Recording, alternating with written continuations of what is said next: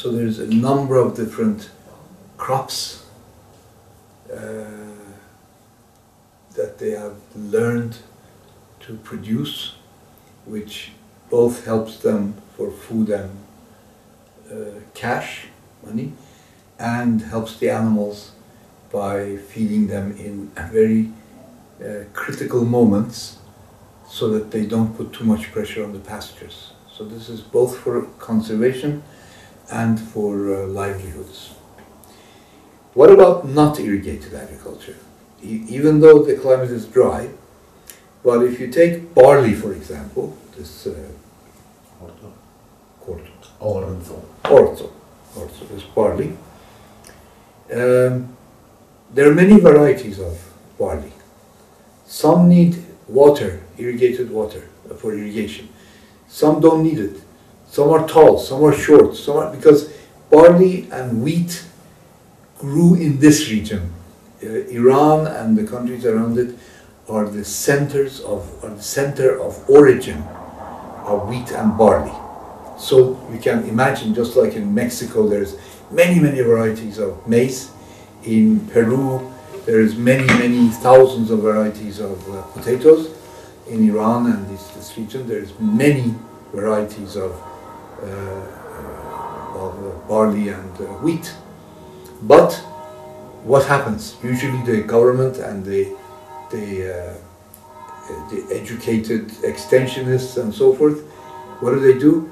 They find a variety and they produce a variety and they say everybody should use this, which means all the fantastic biological diversity of these crops, these plants, disappears. So what are we doing?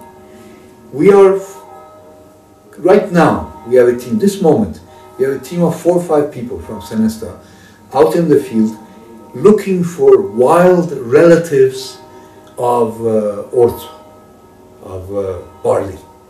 We take them, we go to the field, we find that next to some rocks, in some dry areas, in the worst possible conditions, there's some wild barley growing. We grab some of them.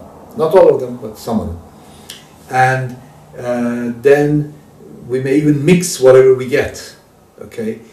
And we do something we call evolutionary plant breeding. How? This mixture, we give it to the nomads, sometimes farmers, and we say, take a plot of land, doesn't have to be a good piece of land, throw these there, and see what comes up. Even now, under conditions of drought, the ones that come out, even if there's 3, 4, 5 units that come out, those are the ones you want, because they've been able to produce in these very difficult conditions. The rest you don't want, doesn't matter. So these ones you take, next time you plant them and you get more.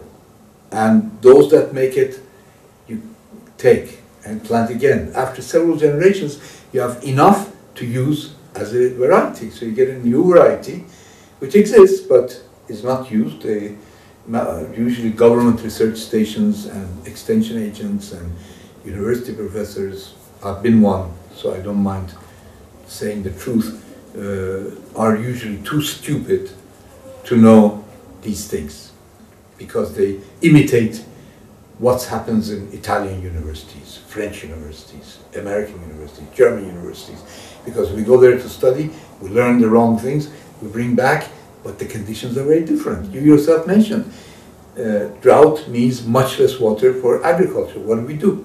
Well, this is the kind of thing we're doing. It's an adaptive response to this. We call it democratization of agricultural research.